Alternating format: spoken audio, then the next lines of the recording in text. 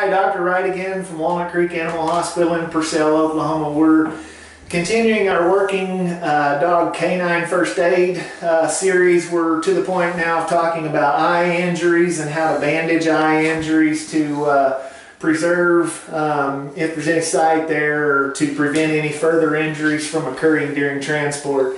And so what we want to use is a sterile Telfa pad, and use something like a triple antibiotic ointment or an eye ointment on that pad so that it doesn't stick to the eyeball itself.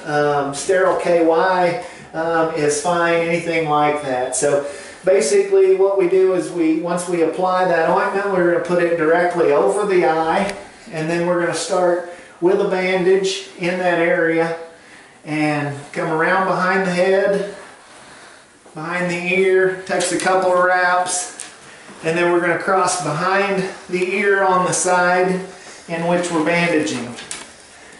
So we've completely covered this eye. The other eye is still open, this eye is protected, and so now we're ready for transport. We'll move to the next video series.